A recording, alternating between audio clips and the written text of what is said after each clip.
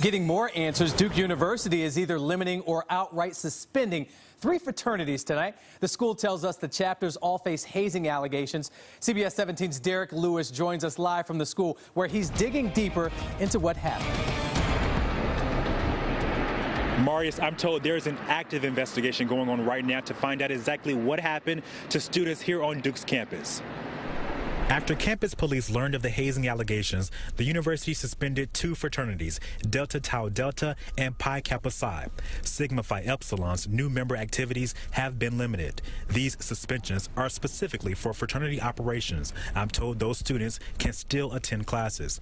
Today, the university declined to discuss the specifics of the allegations, but a vice president at Duke tells me hazing in any form will not be tolerated. Hazing is a violation of university policy. It's a violation of state law.